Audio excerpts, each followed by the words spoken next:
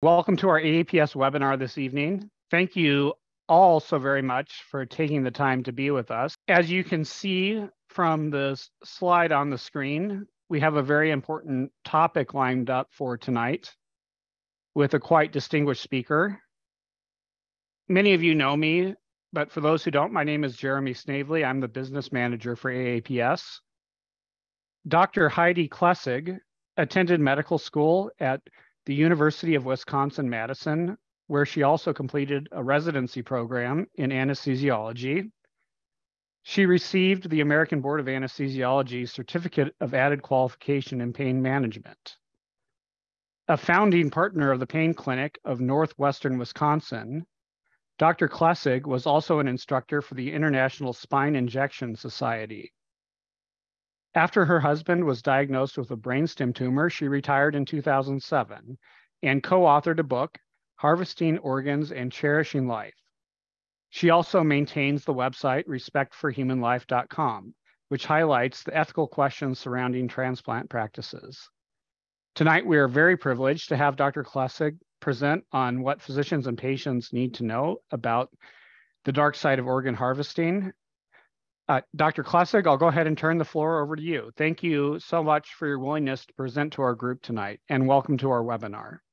Thank you, Jeremy, and thank you to Drs. Orient, Kohansky, Chester, and Page for welcoming me to the Association of American Physicians and Surgeons, and for giving me this opportunity to speak to you all today. This talk was prompted by an article I wrote for American Thinker entitled, "Would I Receive a Transplant?" So I'll give you the answer right up front. The answer is, it depends. Some types of transplants are ethical, some are not. So as I review this topic tonight, I'd like for each of you to consider how you would answer this question for yourself. Would you receive one of these various types of transplant, and why or why not? With a hat tip to a certain spaghetti Western, I am going to divide these transplant types into the good, the bad, and the ugly, with 2 in each group. So I'll start by briefly reviewing the good transplants, tissue donation and living donation, as well as the bad transplants, forced harvesting and organ trafficking. And then I'm going to spend most of our time discussing some of the ugly facts about so-called brain dead organ harvesting and donation after circulatory death. Now, this is a really timely discussion because the Uniform Law Commission is currently working on redefining the legal definition of death in the United States. So starting out with the good, tissues, unlike organs, are very resilient to a lack of blood flow, and they can be harvested from a biologically dead donor. As you know, tissues are things like corneas, skin, bone, heart valves. So would I receive a tissue donation? Absolutely, I would.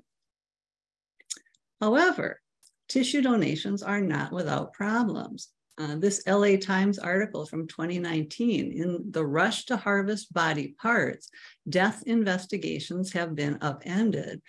Melody Peterson, the reporter, detailed over 24 cases in which the Organ Procurement Organization was allowed to harvest the tissues of registered organ donors before the pathologist or coroner determined the cause of death. Some of these families actually begged the OPO not to harvest until their questions surrounding these deaths were answered, but were refused. These families were left without closure or justice. For example, this is a photo of Christy Rettenmund, who was the daughter of former Major League Baseball player Merv Rettenmund, and she died in the hospital in 2013 after suffering apparent violence. Her boyfriend had previous arrests for domestic abuse. But because she had signed an organ donor card, the Organ Procurement Organization was allowed to harvest her body prior to the official autopsy. And later, the pathologist was unable to determine at autopsy whether her death was the result of a crime. So why are OPOs in such a hurry to harvest? I mean, why would they refuse to honor the request of the family not to harvest until a death determination could be made? You know, as they say, follow the money, right? This graphic is from the LA Times article. And you can see for yourself, I mean, these are big numbers. So for a piece of skin about the size of a sheet of typing paper, $16,500. For ground bone mixed with stem cells for back surgery, $2,550 for 1 teaspoon. Now, of course, these are processing fees. Iran is the only country currently where it's legal to sell body parts. What about organs? These numbers are from the Milliman Group. As you can see, if you add up the charges for both tissues and organs, the body you give away for free can be worth well over $5 million. Milliman calculated for 2020 that US transplants would generate over $48 billion in total billed charges. So, because organ procurement organizations are permitted to harvest tissues from registered organ donors before an official coroner's report, I recommend that no one be a registered organ or tissue donor. If you wish to donate your tissues, simply notify your family that they may release your corpse for tissue donation after all their questions regarding your death have been answered.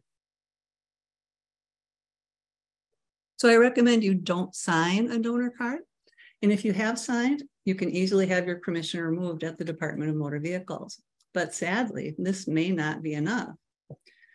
The 2006 update to the Uniform Anatomical Gift Act now mandates that individuals who refuse to donate must explicitly state so. This is the way the statute reads.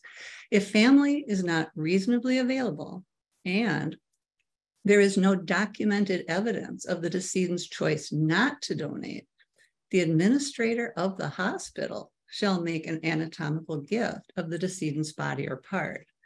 So if you are incapacitated and your family cannot be located, this act puts the decision whether to harvest your organs and tissues in the hands of people whose interests might be more aligned with their own agenda than with your wishes.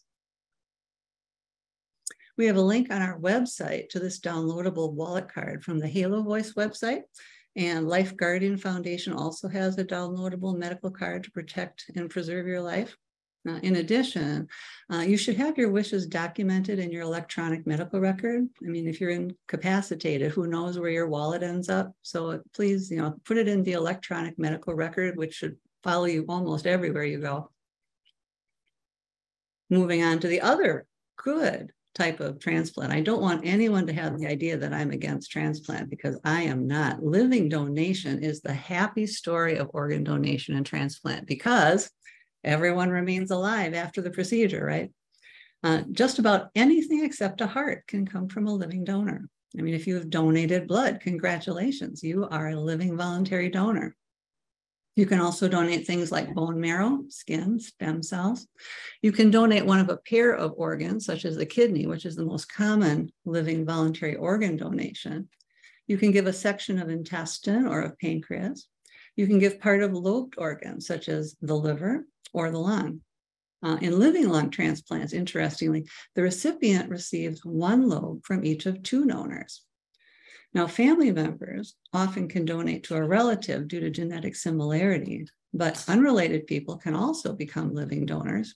As in this example, 2 longtime Atlanta Healthcare Center co-workers each had a husband who needed a kidney transplant.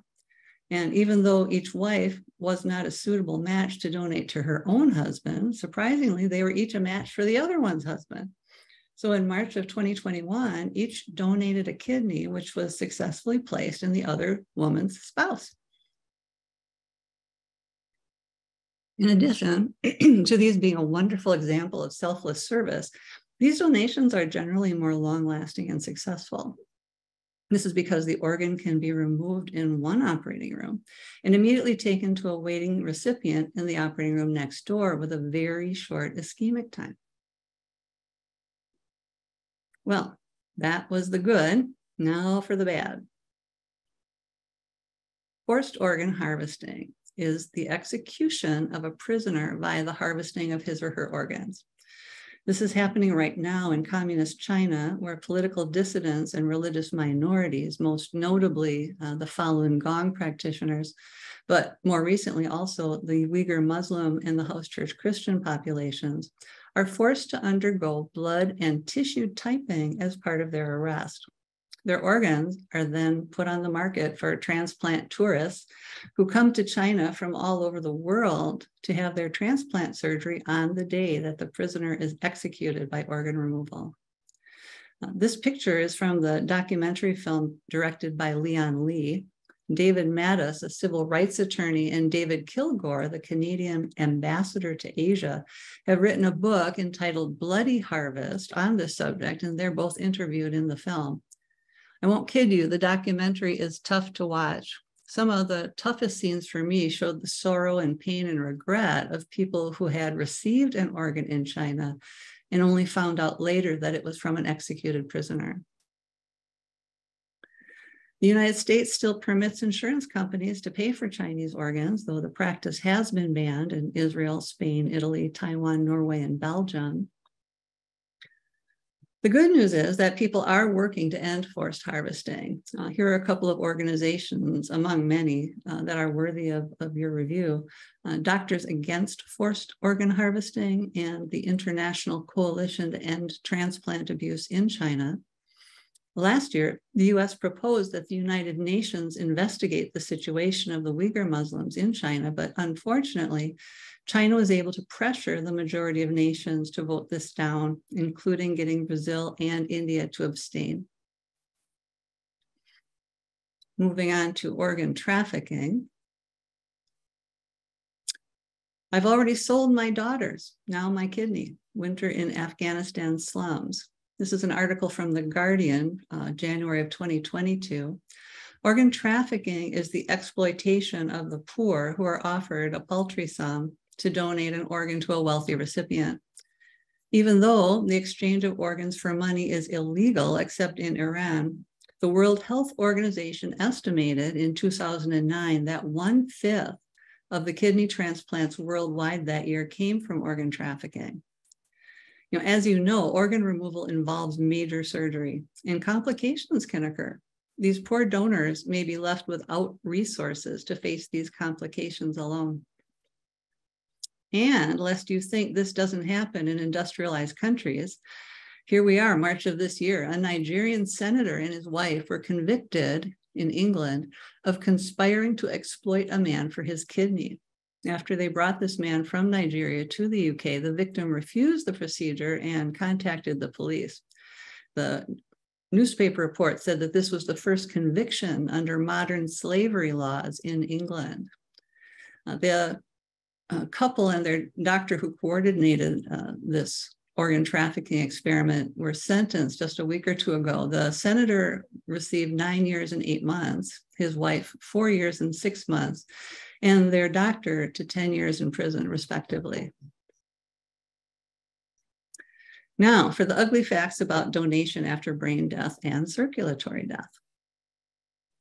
I'm going to spend a bit more time discussing brain death because the Uniform Law Commission, as I mentioned, is currently working on a new model statute which will change the definition of legal death in the United States. I think the tragic death of actress Anne Heche is a good example of the current controversies about so-called brain death. Anne Heche's Mini Cooper ran off the road and collided with a house last year on August 5th. Anne was conscious and communicating with first responders at the scene. The day after the accident, her spokesperson reported that the actress was currently in stable condition, but by August 8th, she was described as being in a coma. By August 11th, a spokesperson said she was not expected to survive, and doctors declared her brain dead later that same day. But because she was a registered organ donor, she was kept on life support until her organ harvesting on August 14th. So the LA Times reported her death on August 12th with the morning paper, since brain death equals legal death in California. But the New York Times and Washington Post held their obituaries until her death by organ harvesting on August 14th. The Washington Post's obituaries editor, Adam Bernstein, explained, "It's black and white. There's no gray area here. If you're on life support, you're still alive. Other publications can make their own judgment about when they're comfortable publishing. I'm comfortable when somebody is actually dead."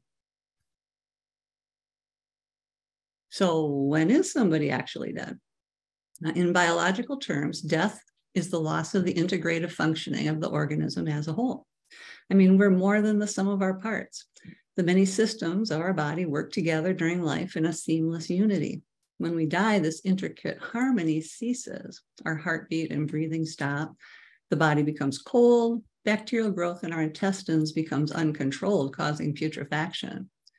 And the three Abrahamic faith traditions, Judaism, Christianity, and Islam, all define death as equivalent with biological death.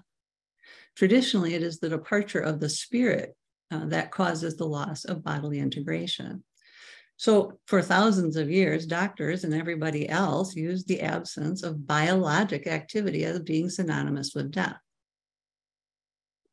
In fact, in times past, people were greatly concerned that death not be declared prematurely. But the definition of death changed after the first successful heart transplants. Now, there had been a couple previous heart transplant attempts in December of 1967, but the hearts of the donors had been stopped before being removed. The transplants were not very successful as the recipients lived only a few hours to a few weeks. But in South Africa, on New Year's Day, 1968, a Black man named Clive Haupt suffered a brain bleed while picnicking with his family and was rushed to the hospital. His attending physician, Dr. Hoffenberg, was approached that same day by the transplant team, who asked him to declare Haupt dead. Initially, Hoffenberg balked at declaring a breathing, heart-beating man dead. Reportedly, one of the transplant surgeons said, "God, Bill, what kind of heart are you going to give us?" I mean, meaning that if Mr. Haupt's heart was allowed to stop, it would become ischemic and would rapidly become unsuitable for transplant.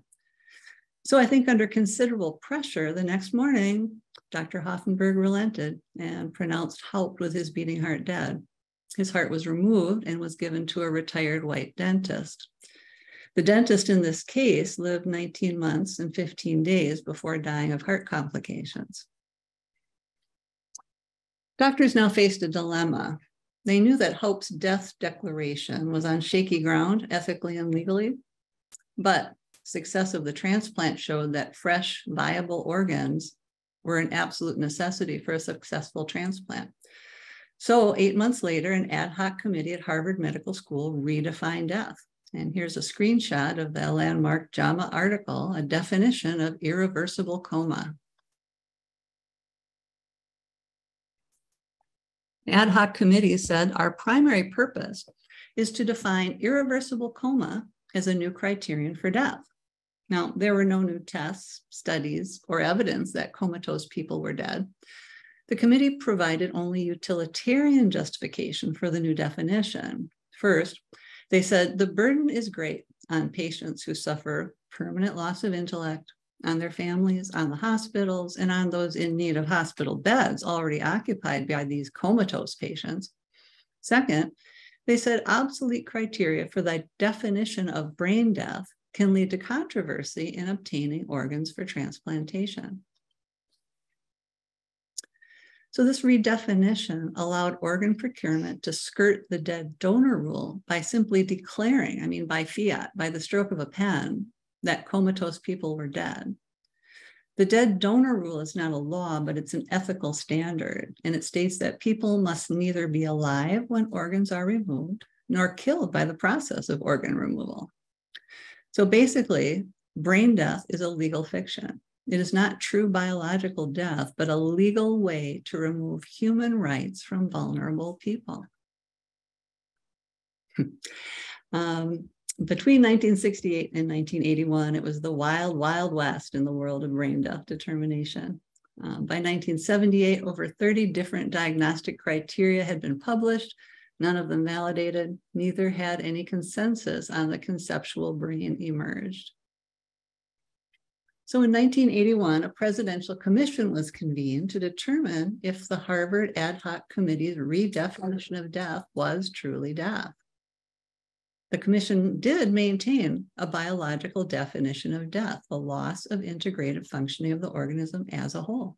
However, they believed that the brain was the master integrator of the body, without which integrative functioning would very quickly be lost. They thought, on the order of days to maybe as long as a week in children. Secondly, they asserted that the development of technologies such as ventilators to sustain life masked that death had already occurred. The findings of the President's Commission were codified into law in 1981 as the Uniform Determination of Death Act, the UDDA. And all U.S. states currently have some form of this law on their books.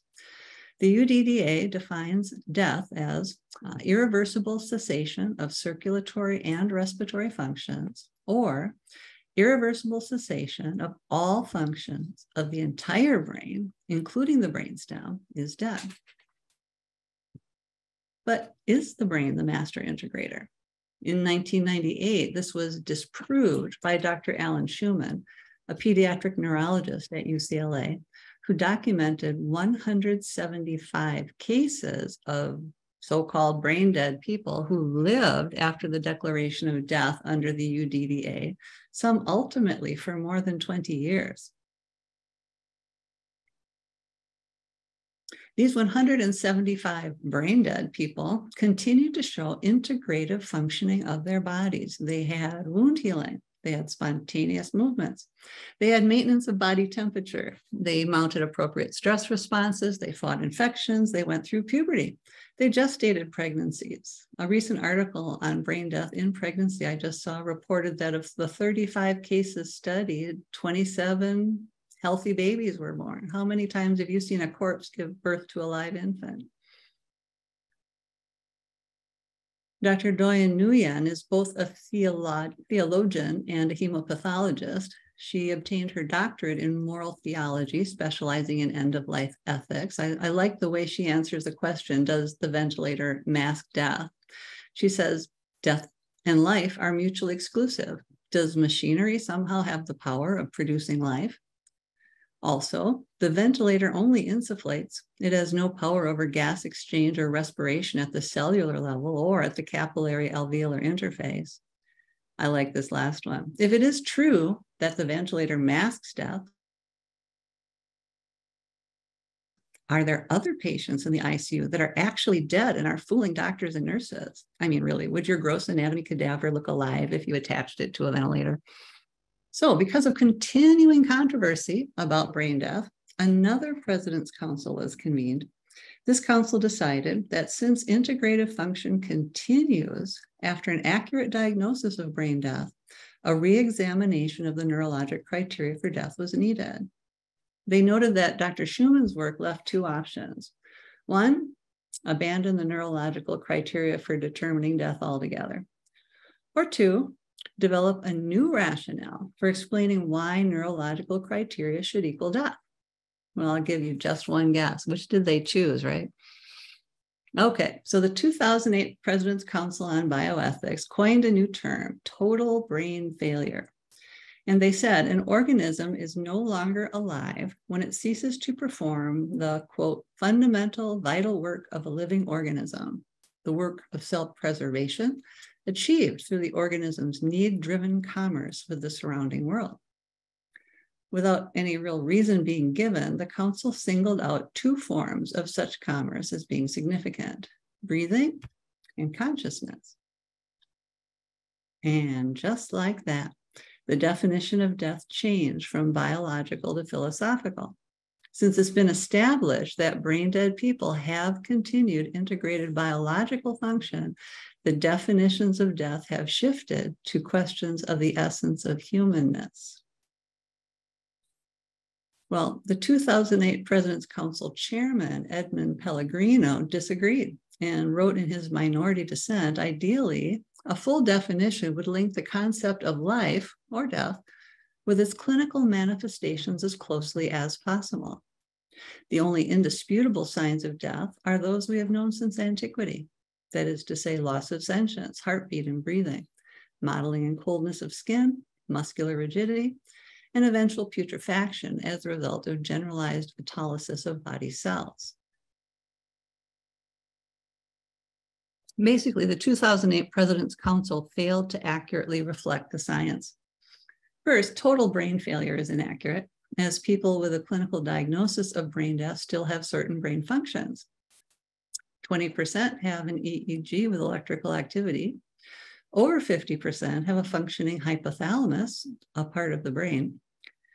Secondly, wound healing, fighting off infections, and the stress response to the incision to remove organs are all reactions to the environment and a way to express a need for self-preservation.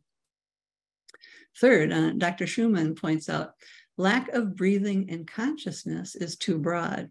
It would include fetuses in early pregnancy that do not yet breathe or have consciousness. And although there is controversy over whether fetuses are persons, no one claims that they are dead.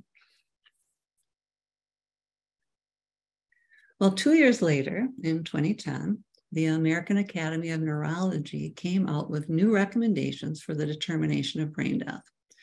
These guidelines assert that brain death is a clinical diagnosis that can be made by bedside examination. The exam for brain death only tests for unresponsiveness, which, as we all know, is not the same as unconsciousness, since people may be conscious and just unable to respond. And according to the study that you'll see by Schnakers when you get your bibliography, clinicians actually misdiagnose conscious patients as unconscious about 40% of the time anyway. Secondly, the guidelines only test for the absence of certain brainstem reflexes, and ancillary studies are not required. These guidelines do not meet the requirements of the UDDA for irreversible cessation of all functions of the entire brain, since only the brainstem is tested. And as I mentioned, 20% of these people still have electrical activity on EEG, and a functioning hypothalamus is found in about 50%. I do appreciate that at least the AAN was honest about these guidelines being only opinion-based and not evidence-based. In fact, they included this handy table to remind us that these findings are based on insufficient evidence,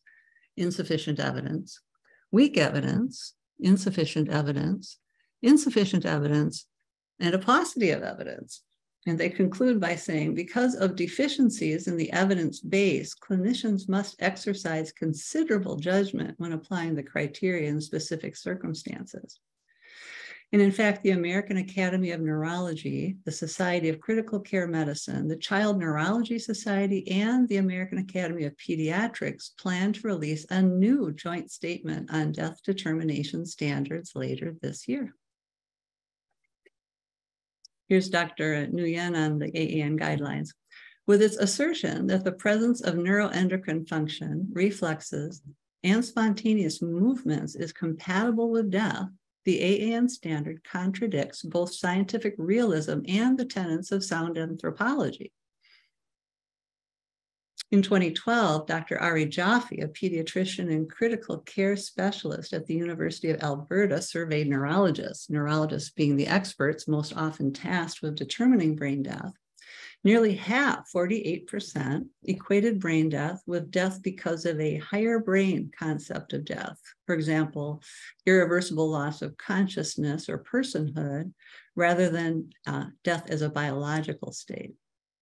And more than half, 54%, did not think that brain death and cardiac death are the same state. So when death isn't a biological state, determinations of death become an opinion, a judgment of what makes life worth living. And with this shift to non-biological definitions of death, our patients are not being given truly informed consent about organ donation. This comment came in from someone who was reviewing our book. When I considered being an organ donor, I was under the assumption that once I was pronounced dead, all my organs shut down, including my entire brain, and my body dead and cold, that then I would certainly share any parts of my body that may help someone. I was wrong. The public at large still believes when they sign a donor card that they will be biologically dead when their organs are taken. They are not being told that they will still have a beating heart, wound healing, the ability to fight off infections, etc.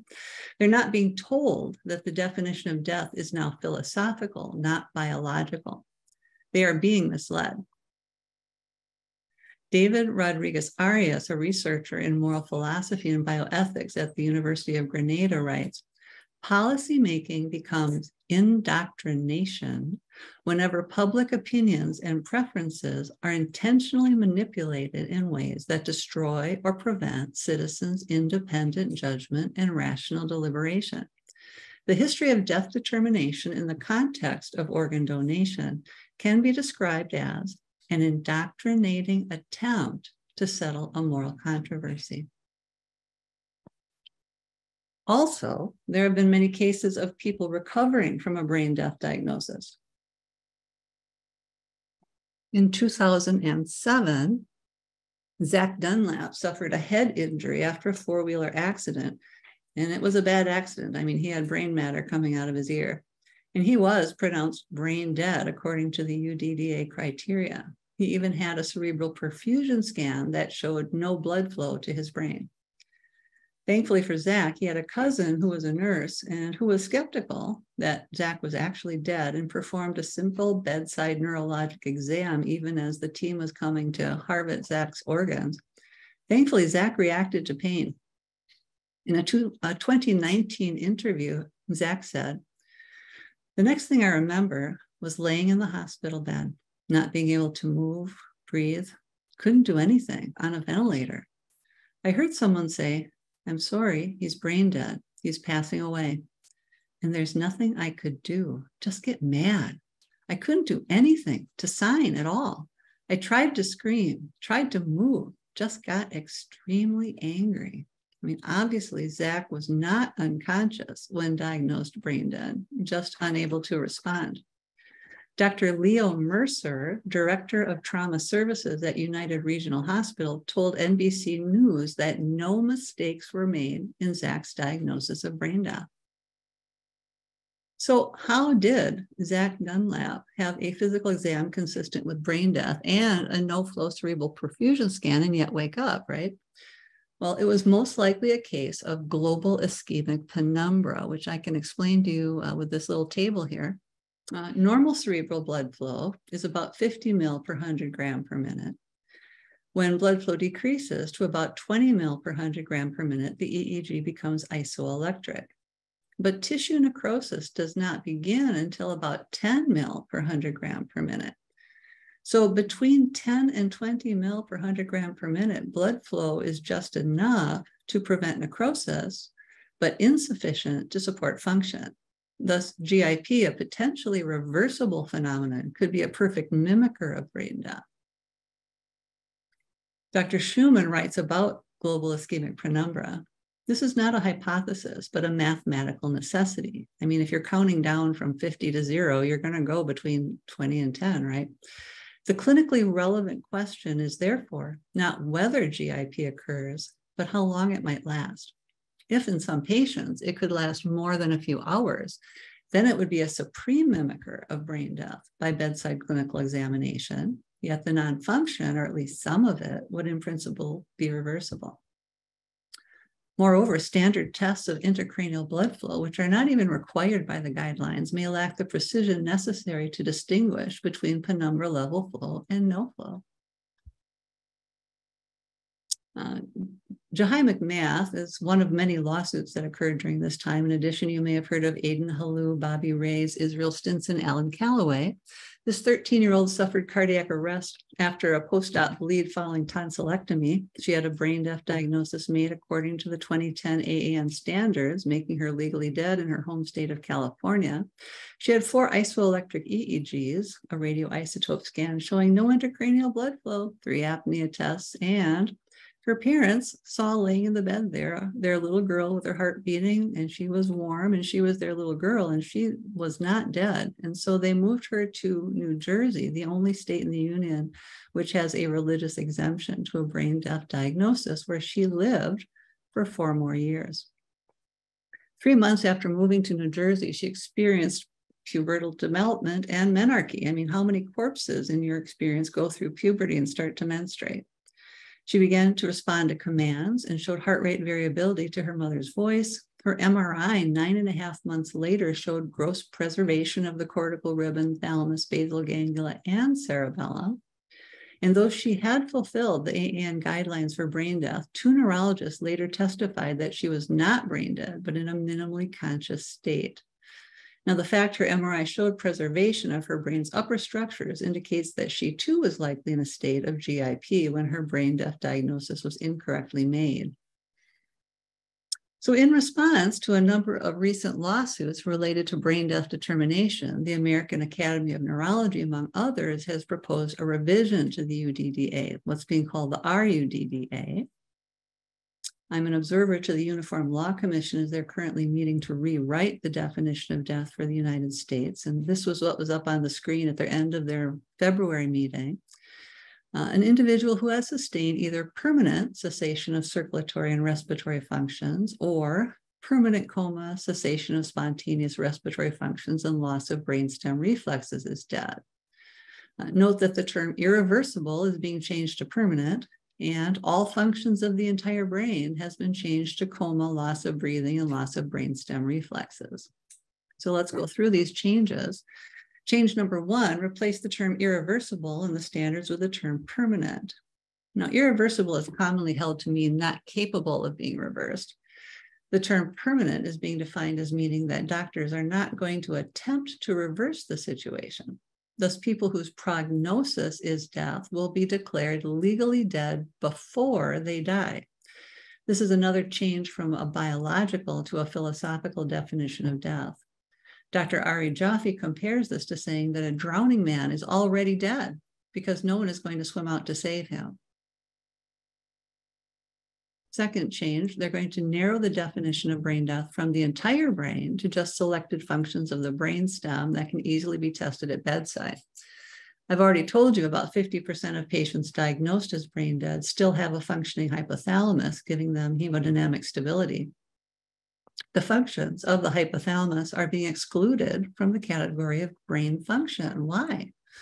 The hypothalamus is arguably more important to the functioning of the organism as a whole than many brainstem reflexes. I mean, wouldn't you rather have hemodynamic stability than pupillary constriction? I mean, give me blood pressure and a pair of sunglasses, please.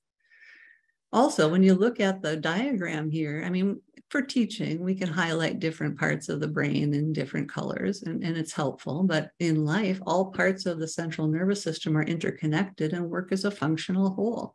I mean, last I checked, even the spinal cord is still considered a part of the central nervous system. So to divide off parts as not being pertinent to brain death is just gerrymandering.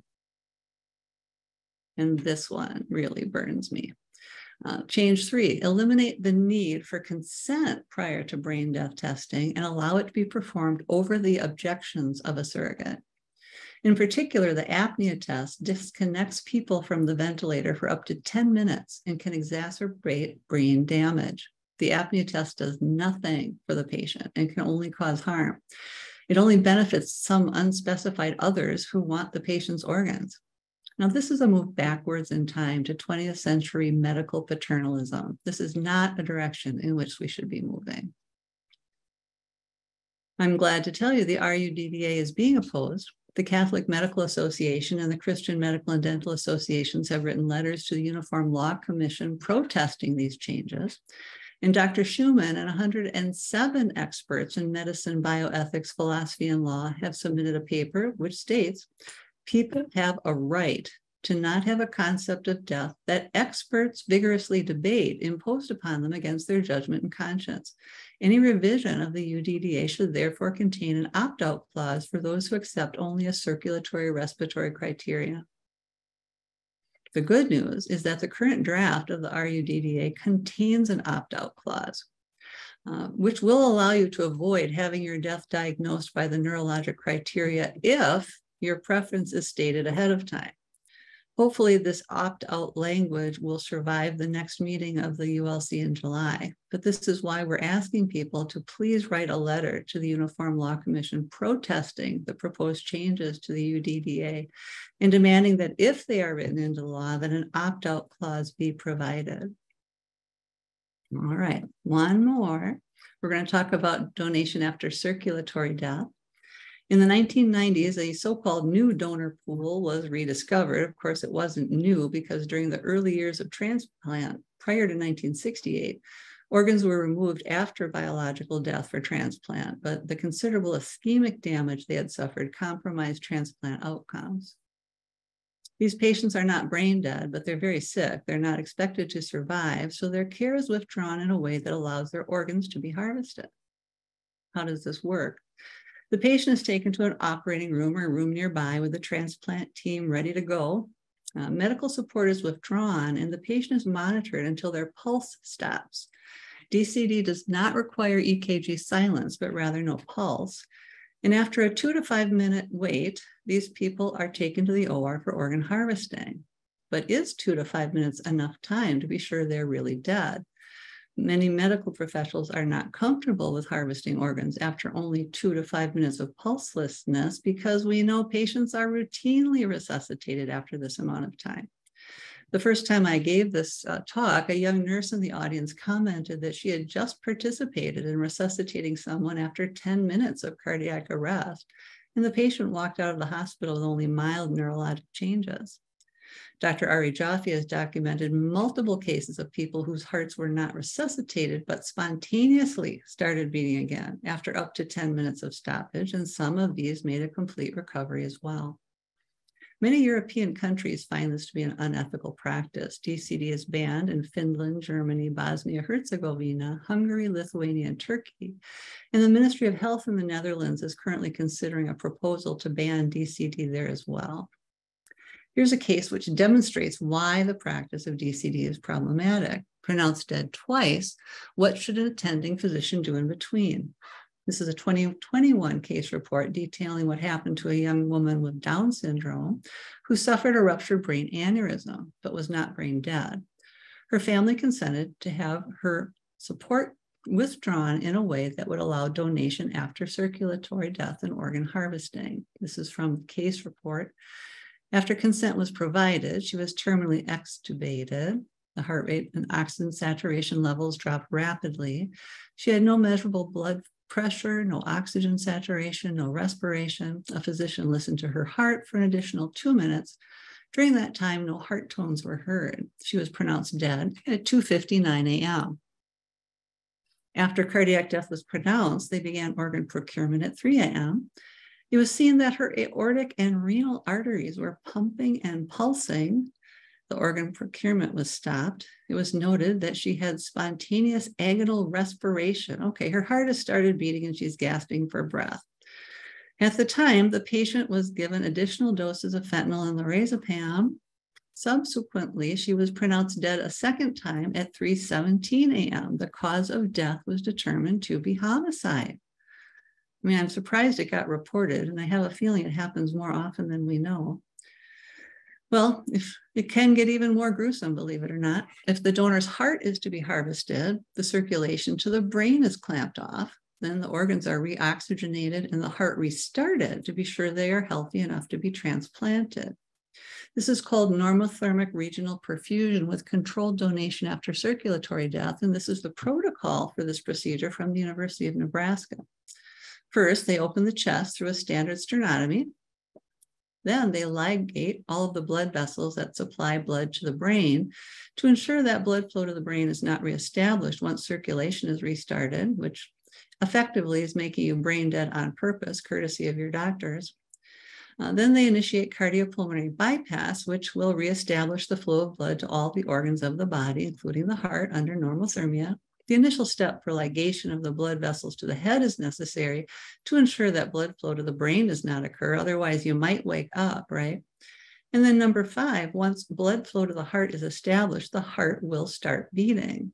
Now, remember the UDDA. This was supposed to be the irreversible cessation of circulatory and respiratory functions. I mean, how irreversible is this if your heart is restarted in your own chest? The American College of Physicians recommended in 2021 that the practice of NRP-CD be paused as the burden of proof regarding the ethical and legal propriety of this practice has not been met. The practice is banned in Australia. Dr. Matthew DeCamp, a bioethicist at the University of Colorado, says, restarting circulation reverses what was just declared to be the irreversible cessation of circulatory and respiratory function. It is no defense to suggest that the patient was already dead when the action negates the conditions upon which the determination was made.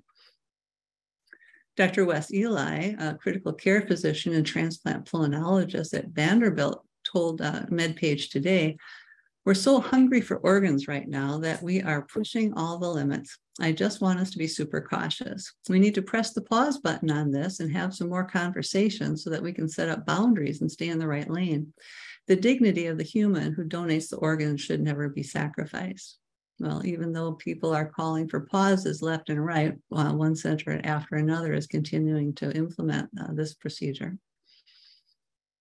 So to summarize donation after brain death and donation after circulatory death, I'm going to quote for Heidi et al. Heart beating or non-heart beating organ procurement from patients with impaired consciousness is de facto a concealed practice of physician-assisted death, and therefore violates both criminal law and the central tenet of medicine not to harm patients.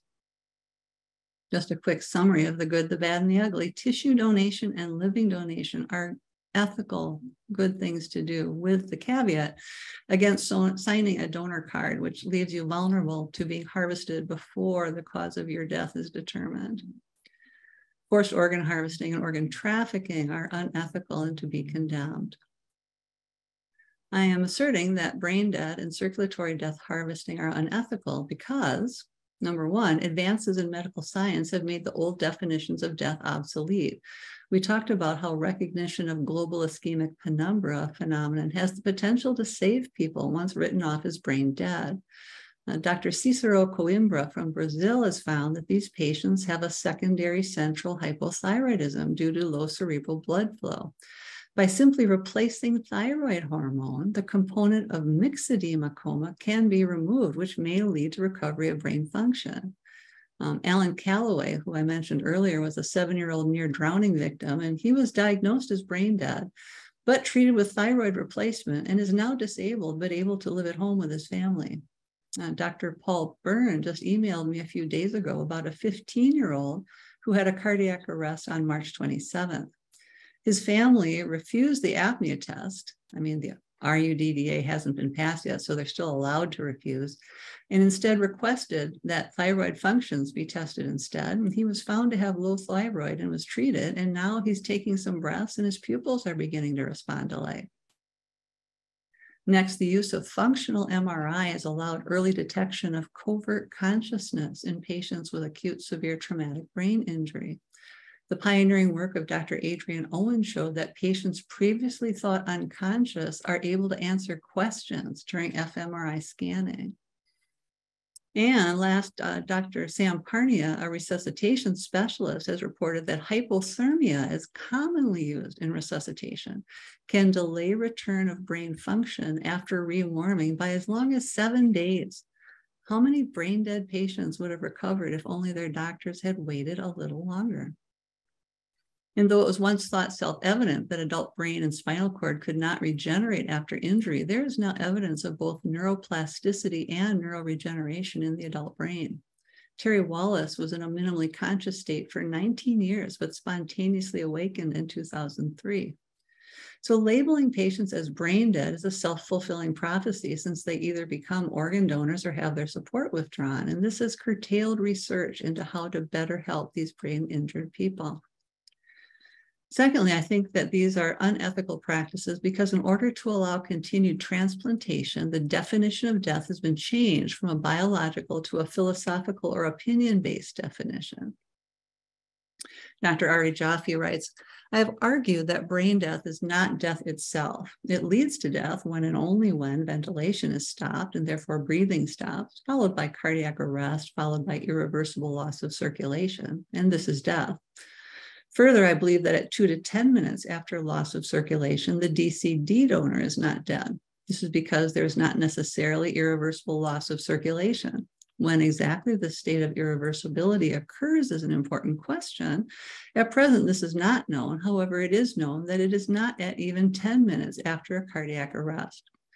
Whether I'm challenging the practice of organ donation is another question. The question is not whether organ donors are dead, because they are not.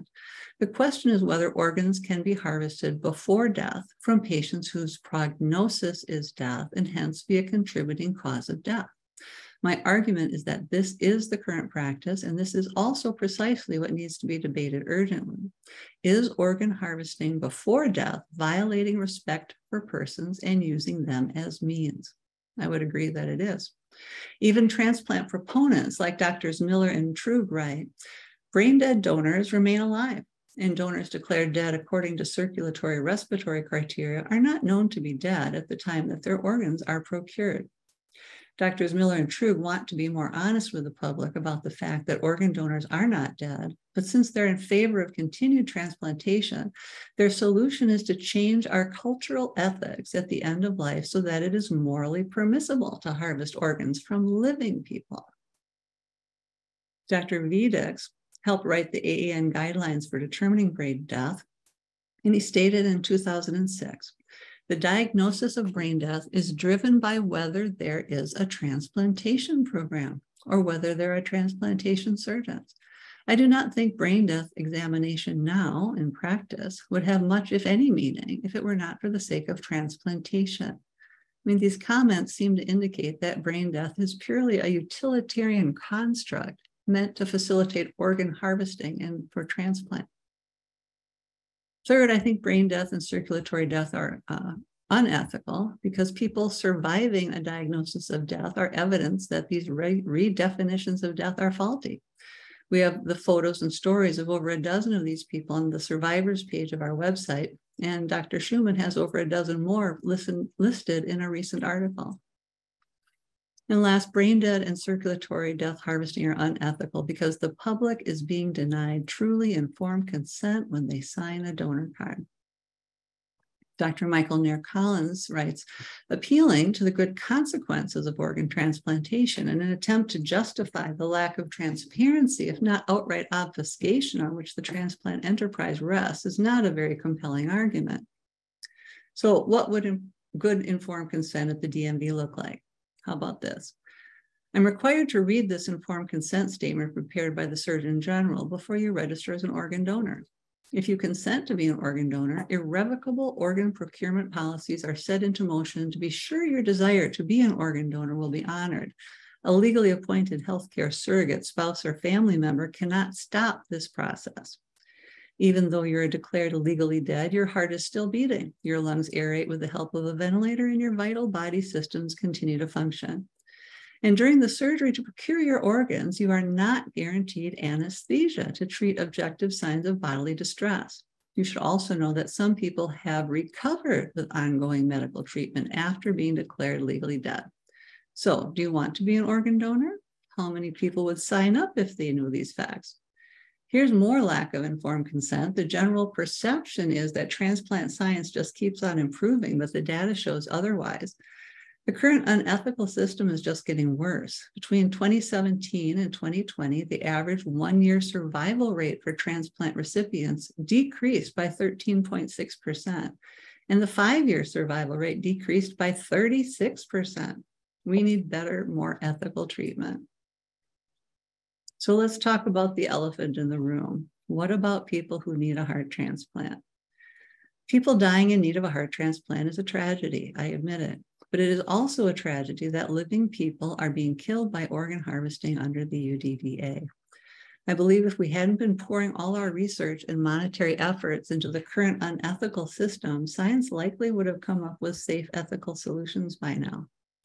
And I'd also like you to consider that transplant recipients are being harmed by the lack of truly informed consent. I've spoken with many people who have either received a transplant or have unknowingly given a sibling or a spouse to be harvested in absence of the facts. And when they find out, many are grief-stricken.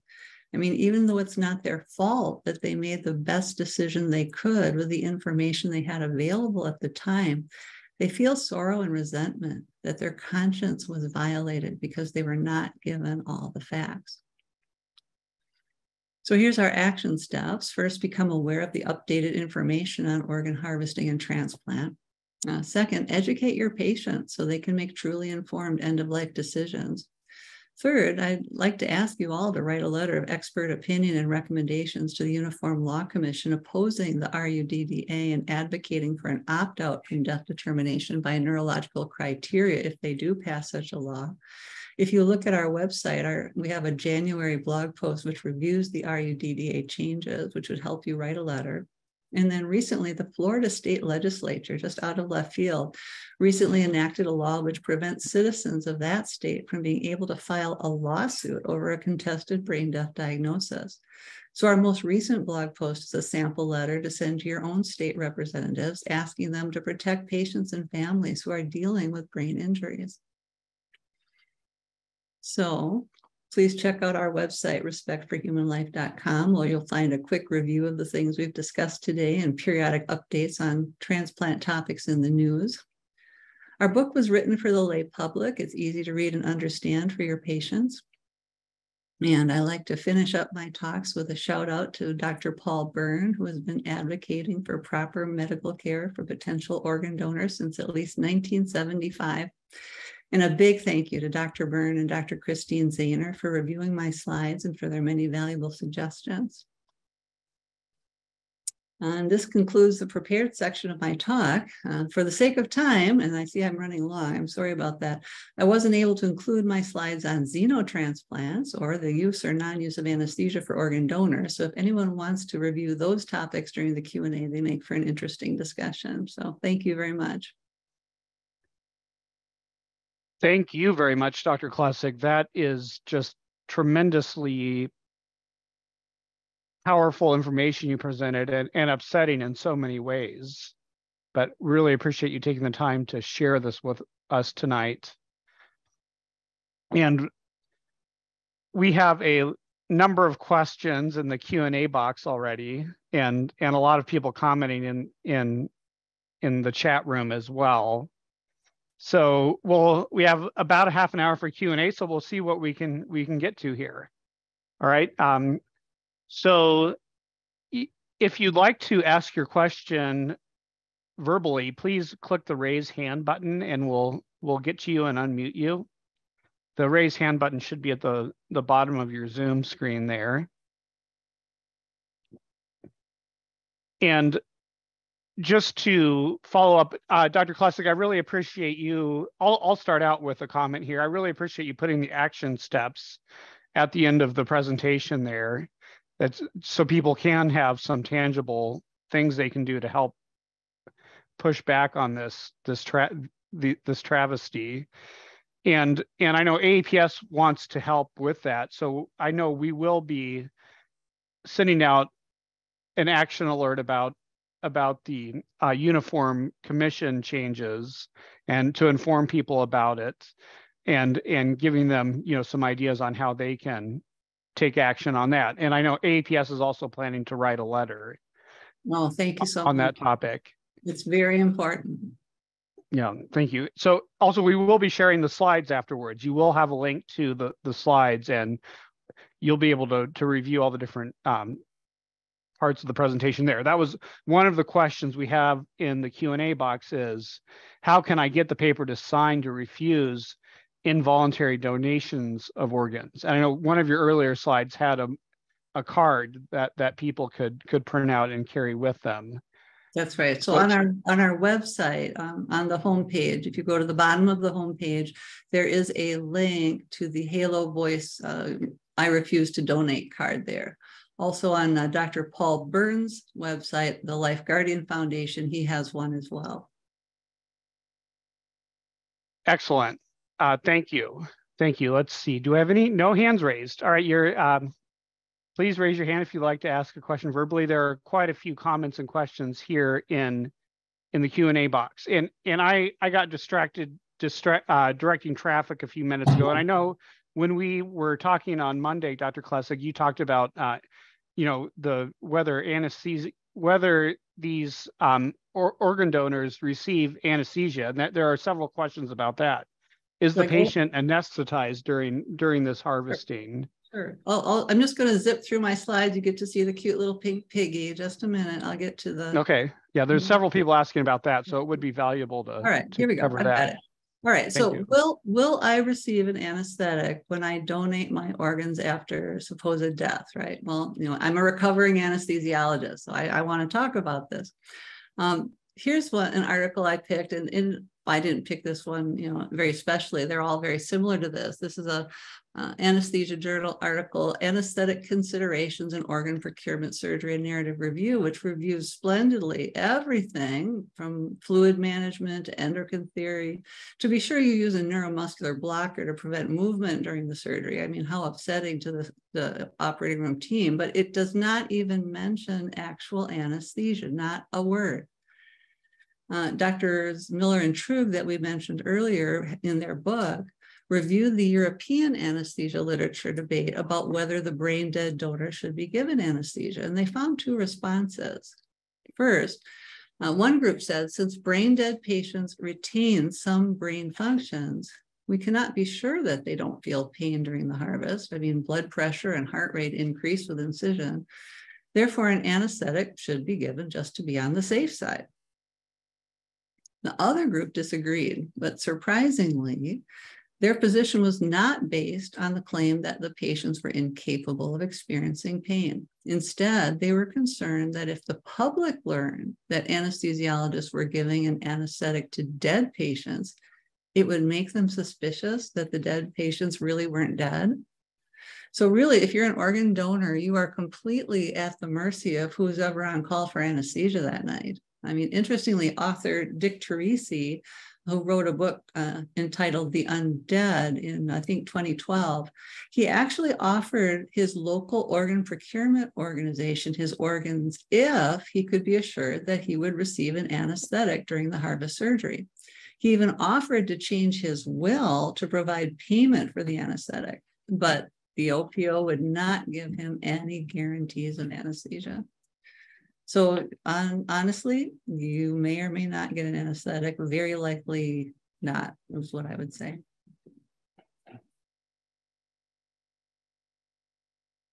No words. I don't know what to say. Thank you for enlightening us, Dr. Klessig. Let's see. We do have some hands raised here, and let's go to Dr. Mascoro. I'm going to click the button to unmute you. You may have to click that you agree to be unmuted, but please go ahead and ask your question or make your comment, Dr. Mascoro. Thanks for joining us. And please click unmute if you're seeing an unmute button there. Okay. Yeah. Can you hear me? Yes. Yeah. Welcome. Yeah, welcome to the webinar. Thank you. Thank you so much, Dr. Klessig, for doing this. I'm an anesthesiologist myself, not quite retired, but getting close. I read your book several months ago, and it disturbed me so much because I was already familiar with how in Texas, the state and morticians can harvest your corneas without your knowledge. So after reading your book, I thought the best way to protect myself was to get a medical alert necklace. And my medical alert says basically no, let's see, I have put my name and I put MD after my name to hopefully give it a little extra oomph. I said, I am not an organ donor. I'm not a tissue donor. I'm not a corneal donor. And then it says see wallet card. Of course, I added that to my medical alert tag that now the other tag that says no COVID shot and no flu shot, which, they're mandating so much and have been mandating there at the hospital where most of us work. So anyway, thank you so much for doing this, and especially the end to give people an action alert as to what they can do to actually influence this. And I bought several copies of your book and handed some of them out at work, and some of the people I share this with just they're dumbfounded, like I was when I first read the book. So thank you so much for doing this.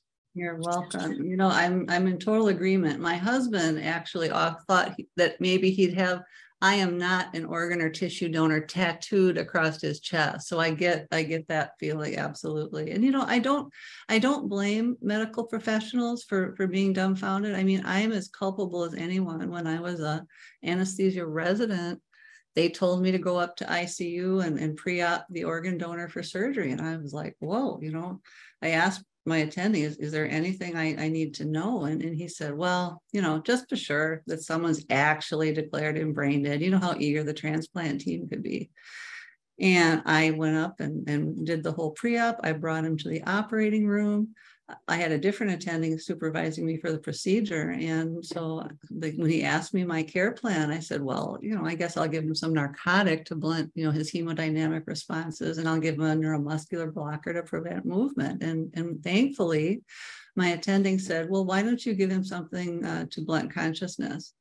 And I asked him straight out, I said, well, wait a minute, you know, isn't this man dead? And he just looked at me and said, just in case, and he walked away. You know, so here I was, and there I was right in the belly of the beast. I took a young man who deserved my protection, and I held him down with anesthetic drugs while they killed him by removing his heart and lungs and livers and kidneys. And it seemed wrong. It seemed wrong to me. But, you know, at the time when you're in medical training, a lot of things seem odd or wrong, and you sort of chalk it up to inexperience. And I just accepted what my authorities told me. But I remembered the case because at one point, the blood pressure didn't come down to more narcotic. And so I topped up the midazolam that I'd been instructed to give, and the blood pressure came down. And it just makes me sick to think that that man might have had any kind of awareness, but it's certainly a possibility. So may God forgive me. I mean, I do this so that other people won't have to feel what I felt and feel when I remember that case.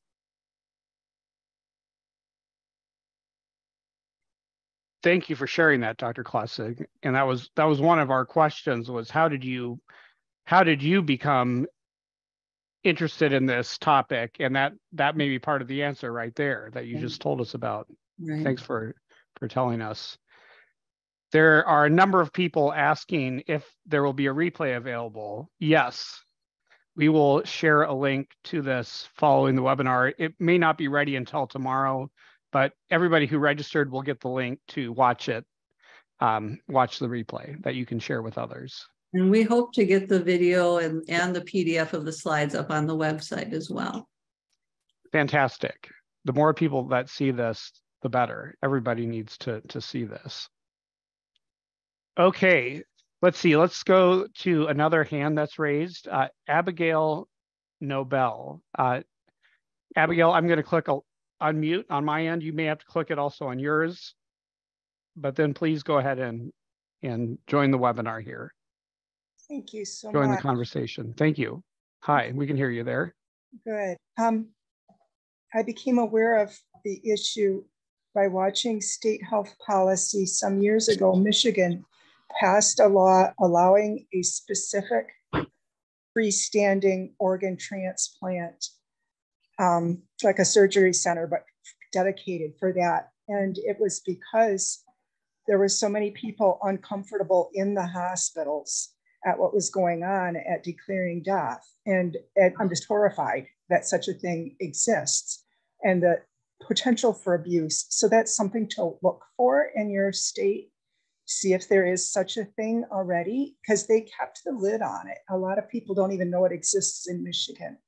And then this past year, there was a pair of bills that went through, and the pretext may have been the aftermath of COVID, but I'm very concerned because they changed the accountability and the role of the county medical examiners in declaring cause of death. And they loosened it to such an extent that it completely removes the local personal physician from the responsibility of signing the death certificate. If they aren't available and their designated person isn't available, the final responsibility is with the medical director of the State Department of Health and Human Services. just be aware that, I mean, your state law is like your final authority in a lot of these local matters of declaring deaths. So yeah, that's horrifying. I had no idea about either one of those. I mean, a freestanding death center, great, right? That's horrifying. yeah. All right. So thank you for bringing this to greater awareness. I really appreciate it. You're welcome. All right. Thank you, Abigail, for that information. Okay, let's see. We have some other hands raised. So Bridget will be coming to you next, but so get ready. I just looking at the other questions that we have here. All right, Bridget, we'll go ahead. I'm gonna click allow to talk on my end. You may have to unmute on your end, and then please go ahead and ask your question. Oh, I'm from Michigan, and I have a friend who works for the tissue donation side of Gift of Life in Michigan. And she has told me about that freestanding place. She's worked there for a year or so, and I think that she's totally oblivious. I don't know whether giving her the book to read would be helpful or not. I also have a friend whose son was born with some horrible heart condition. He's 4 months old now on an artificial heart while they wait for a heart to be born, for some baby somewhere to die so that they can put a heart into this little boy. And that conflicts me too. I was her Stephen minister. I was supposed to be supporting her as she goes through this difficult time. I think, I've never signed a donor card, never, ever. And this is just overwhelming to think that two people in my life are this way. Yeah, no, it is hard, and the thing is, there was a Minnesota surgeon, Dr. Harold Klessig, who back in the 70s and 80s developed a working implantable artificial heart that needed very little power. It would generate, you could use your own internal implanted power supply. Because transplants were where all the rock and roll was going on, he had a very hard time getting help. He had a hard time getting funding. He finally got a private cadre of investors, and then those investors tried to steal his idea, so he ended up shutting his own program down just to keep control of it. But it's not that other technologies aren't out there, they are. It's just that this $48 billion industry squelches all competition. Amazing. So there is a way to give him a heart without taking a baby's life? Well, there might have been by now if it had been allowed to be developed. I mean, I think these things could be developed, but they're not here now, I'm afraid. Absolutely, I understand. Thank you very much for putting the presentation together. It's very interesting. All right, thank you, Bridget.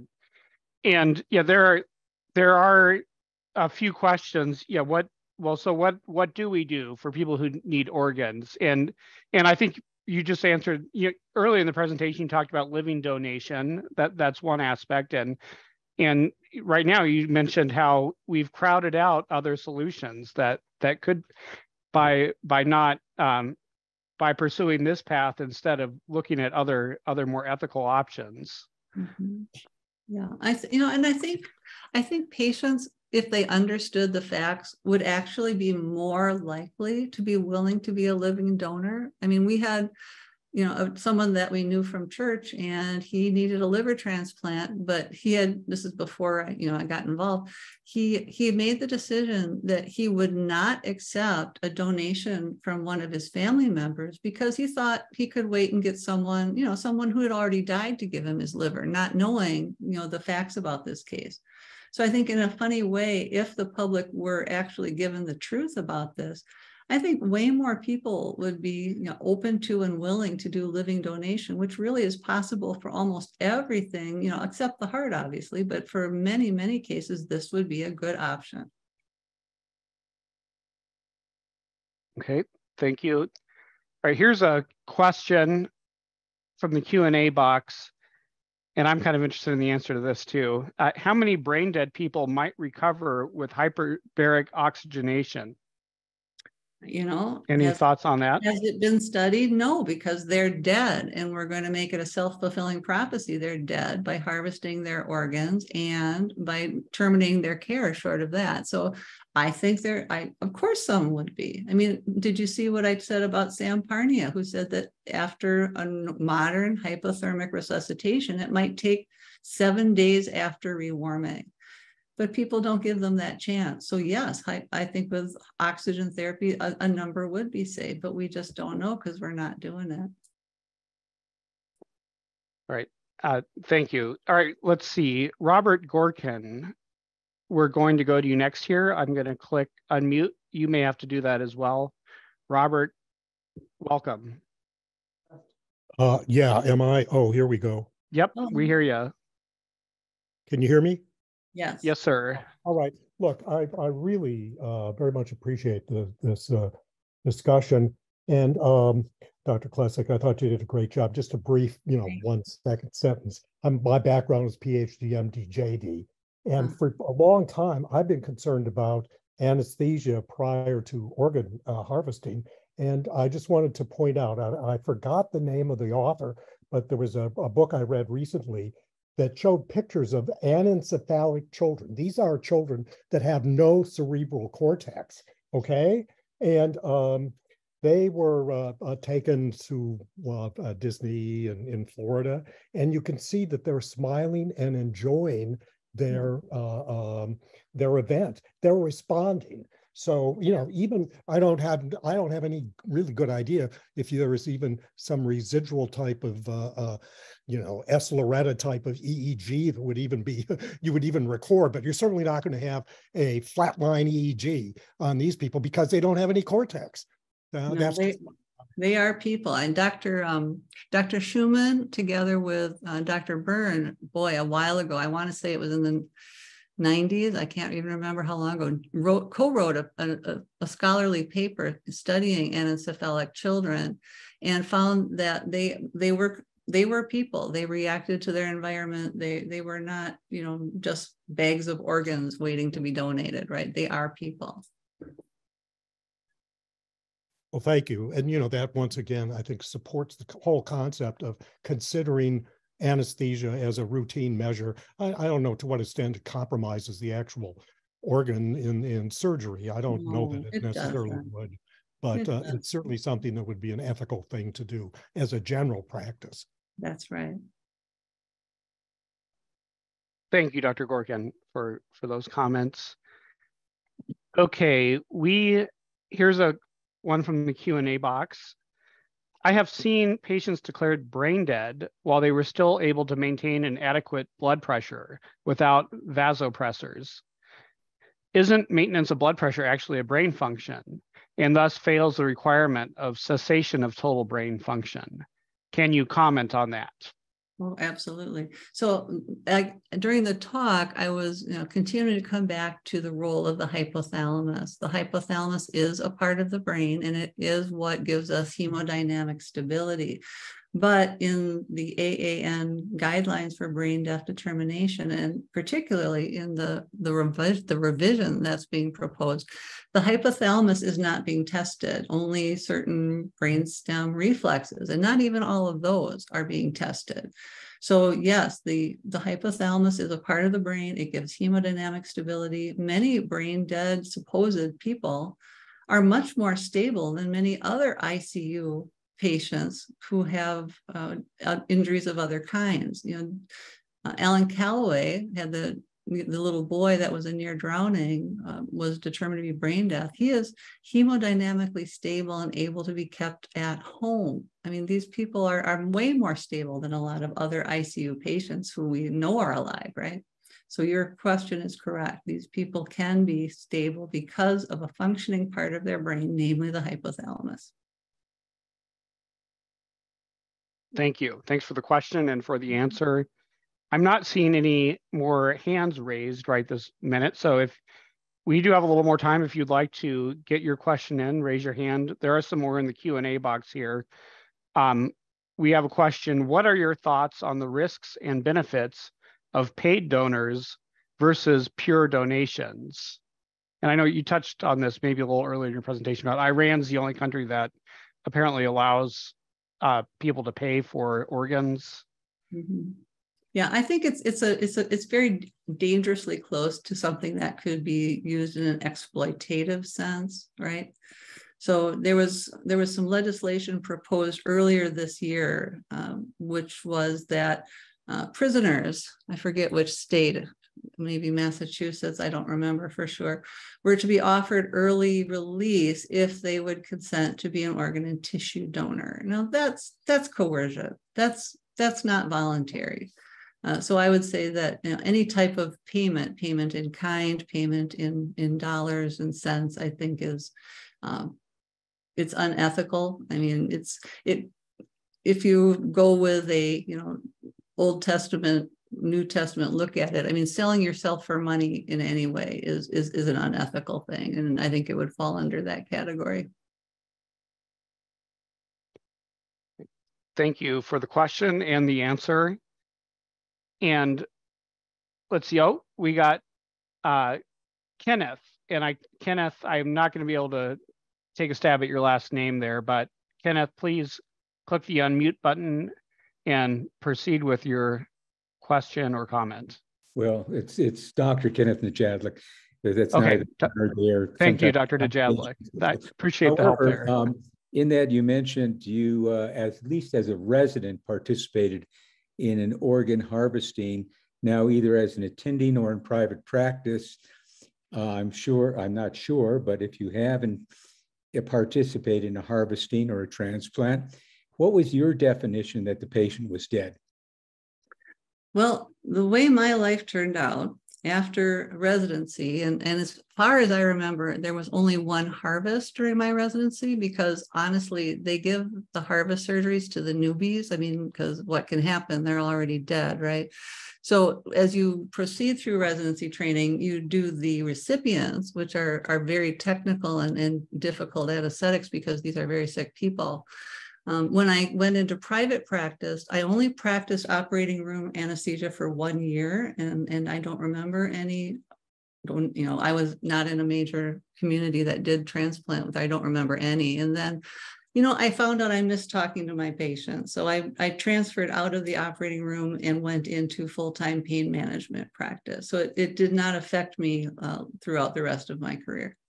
So in essence, you're saying you have not participated in anything other than that one organ harvesting as a resident, and all of your subsequent pieces of this paper have been based on other people's findings. Would that be correct? Would that be an honest statement? Yes, that's correct. I did this through research and reading and speaking with the authors of the papers that I reviewed. Well, my background is I was a transplant anesthesiologist for the better part of 35 years. And I've participated on both ends as not myself, but the patients were recipients, and we did organ harvesting. And we can read all the papers we want about when someone is dead, what can happen, who is the outlier. But the point in fact is a decision has to be made at that time on that table. What is the decision? You're deciding these people are biologically dead with their hearts beating on the table? You're deciding that these people don't have a quality of life that deserves. No, not discussing their quality of life at all. Continuing, what is the judgment that you're making? My judgment is that the patient, in terms of all of the other physicians, my co-physicians have worked with them, and unlike the people evidently that you relate to or have referenced, are not money-hungry surgeons or anesthesiologists looking to make a business out of the transplant world. A patient someone has to make that decision as to when they are dead. We all know that people's hair grows up to 3 days after they've been buried. So are they dead because there's still cellular function? No, the hair does not grow. The skin shrinks, giving the appearance of growth. This is not hair growth. Well, so I would like to differ on that, but we can argue about that at another time. Let's get back to the main point here, is that you're not in a position to say if someone is dead or not, but from what everyone you've read with their outliers, the gentleman with the cowboy hat on, who came back to life. With the other millions, and I put it in the terms of millions of heart, lung, liver transplants we've done, kidney transplants. There aren't been too many guys with cowboy hats on that walk away living. Well, we have over a dozen on our survivors. How do we decide? Well, my point is, in your mind, tell me, how do you decide that someone is really dead so they can then become a donor? What makes a donor? That's a simple question. Yeah, I can answer that. So death is the loss of the integrative function of the organism as a whole.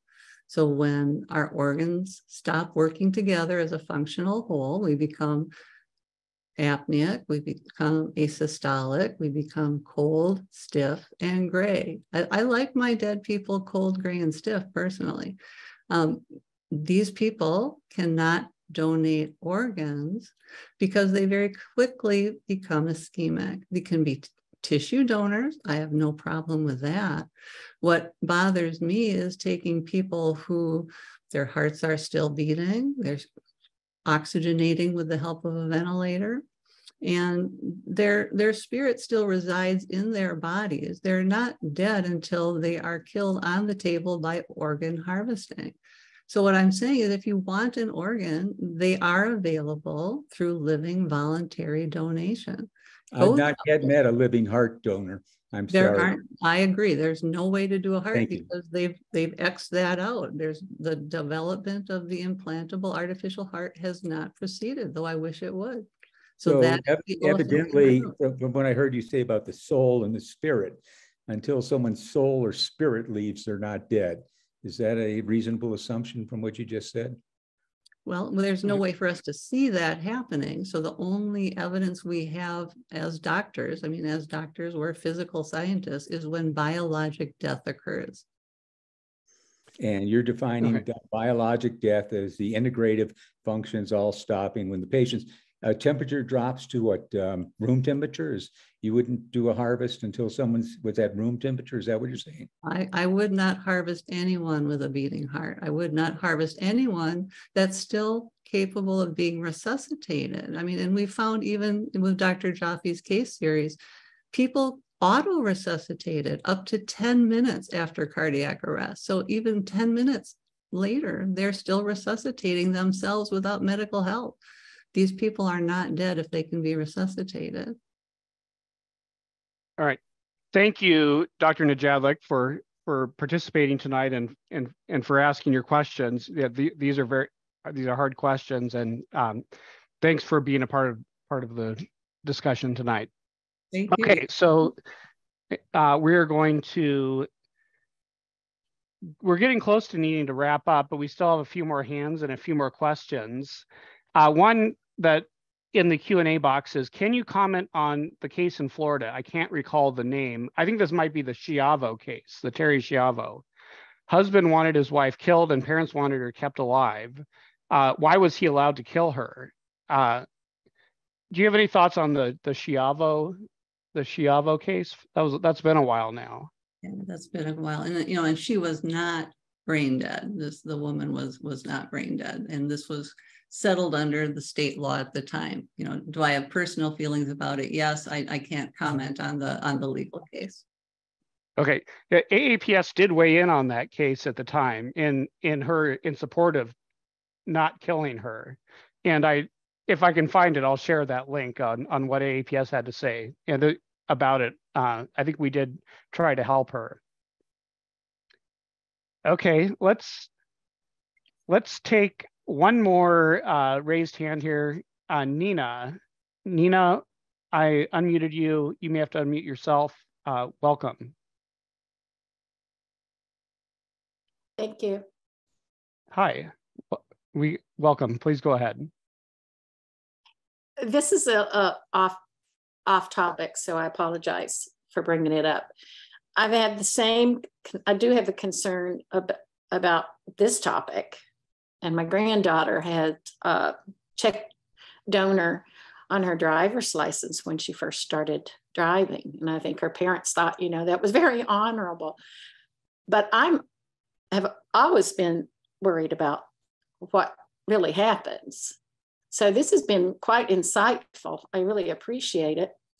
That is on topic. I have a similar concern for not hospice care per se. I understand when people are suffering and they want to be to die with some dignity, and they have their mind to make that decision. I do worry that some people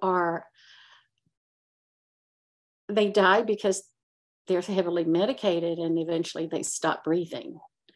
For instance, a patient who's a dementia patient, and if a doctor decides, well, they don't have a good function of life, and they're in some kind of pain. Like I know someone that she had a lot of falls, and in the last fall she had, she was in pain, but not constantly, just when she moved in certain ways. She was also, her dementia was progressing. And the decision was made for her to, go to hospice. And she was dead within 3 days. So like I said, that's off topic. I think. Yeah, well, I don't know if it is. So, I mean, do you see a connection between how maybe, elderly patients are maybe pushed towards ending their lives, either explicitly or, or not, or kind of covertly. And I mean that it is connected in some way to this. This is about protecting life and attacks on life. I think too, some people may think, Okay. well, I would just be a burden. So it's hard. As a pain management practitioner, I mean, this is something that we would help assist patients and families with, whether or not there was hospice care involved, and you can help people to be more comfortable in terminal conditions, and you have to have a good relationship with the people who are your caregivers, and work with people as to what your wishes are. I think that pain management is possible at the end of life, and I'm in agreement with it being provided, but you have to work together with your care team. Okay. Yeah, thank you. And there are a lot more questions that we're just not going to get to this evening, and a number of requests to have you back, Dr. Klessig. So I hope you'd consider coming back and speaking to us again. That people we're interested in the other slides that we skipped tonight. So we need to figure out a time to have you back. Well, thank you. I'd love to do that. Yeah, thank you so much. I really just so many comments in the chat room and in the Q&A box about how this information was very important for them to hear. So with that, I think we'll go ahead and sign off tonight.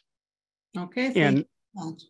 Yeah, thank you, Dr. Klessig. And thanks to all of our attendees. We really great turnout, and I'm glad because people need to learn about this. So thanks for sharing the time, everybody, with us this evening, and stay tuned for an email with the CME link and some other information, and we'll see you next time. All right, from all of us at AAPS, have a good night and a good Memorial Day weekend. Bye for now.